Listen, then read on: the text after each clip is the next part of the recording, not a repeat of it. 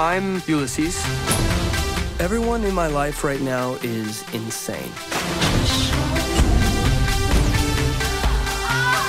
I've been camming online for money. I'm super excited about the show coming out in 2019. I feel like we live in really just a dark, black, horrible age, ever since 2016. And it's really just, make America terrible again, put everybody back in the closet and like make everything full of fear and shame and just horribleness. And I really feel like this show is just like a ray of light in this darkness. And I'm so proud of it and so happy to be putting it out in the world because I think we need this show like now more than ever. I've been making indie movies for like 25, 30 years. Yeah. And my indie movies have tended to be very kind of a little crazy, a little punk rock, very independent. And the show is very much sort of a culmination of like all my films and all the themes and all the ideas and all of the imagery and just what I'm interested in. It's very pure and creative in that way. And so when I sat down to do the show, it was literally just like, if I can make my dream show, what would it be? It would be half an hour set in LA and like these like four like 25-year-olds and they have these sexual adventures and there's this weird David Lynchian kind of surreal element to it and maybe there's alien. It just sort of became like, it was literally just me thinking of like the ultimate show and not really feeling like maybe this would get on the air, but maybe not. It was really just, what would this dream show be? And I had met Karley. We were working together on a little indie movie that she had written that I was attached to produce and direct.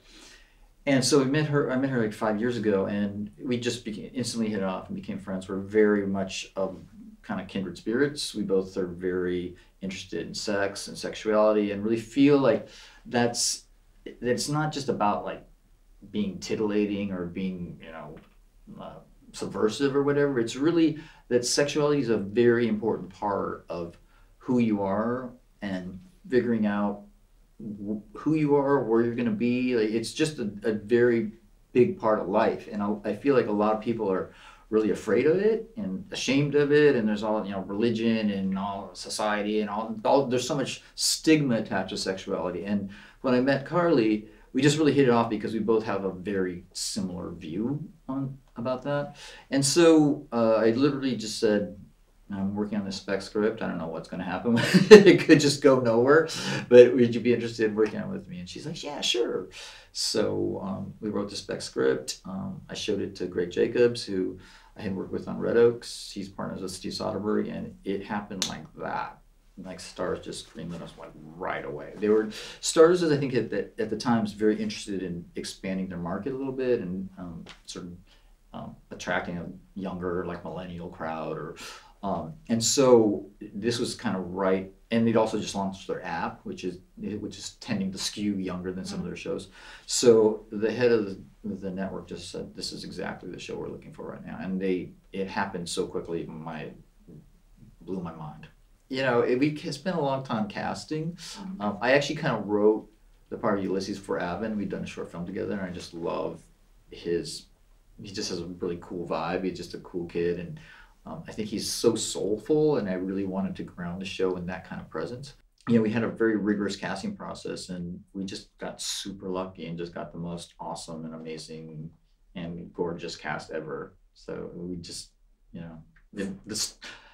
I hate to say the same joke, but the stars literally just lined up. The show is very blessed in that way. In terms of inspiration, counterintuitively, some of what we were inspired by was what we weren't seeing on television. The show is super sex positive, very feminist. These characters are extremely sexually adventurous, thrill-seeking. They see sex as inherent to their identity and a way of learning about themselves and other people in the world. And they're very sexually resilient. I think a lot of times now, when you see a woman who has a lot of sex on television, it's somehow, it ends badly for her. She becomes somehow a victim of her sexuality. And the women on the show are super sexually powerful. They have a lot of agency. they're sexually resilient. And I feel like for me, growing up, I would have loved, it would have been so beneficial for me to see women like that on television. And yeah. Yeah, and the same thing I think with the queer character that Avon plays. I think it's just I mean, I know from my years of making movies that I told Avon and Tyler this, it's just like, you don't understand how important this show is going to be to some lonely kid living out there in Idaho somewhere, who doesn't feel like, he just feels different and he doesn't feel like he fits in. And it's just like this, and that's one of the things I'm so excited about, is that, having never done a TV show, TV is such a, medium of the people, it really, when you do independent movies, my movies have gotten to these kind of cult followings through the years, but they're hard to see. You have to live in some sort of metropolitan area.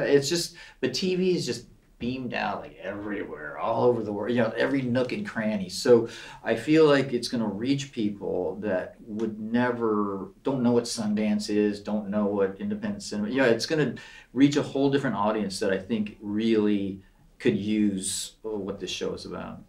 Yeah, and also you really don't see much male bisexuality or male sexual fluidity on television, and I think it's really valuable for young people to be able to see that in this character who's very unapologetic about his sexual desires, and I think that will be really powerful. Life is about taking risks when it counts. It's so fairy tale / vintage gay porn. Living the dream!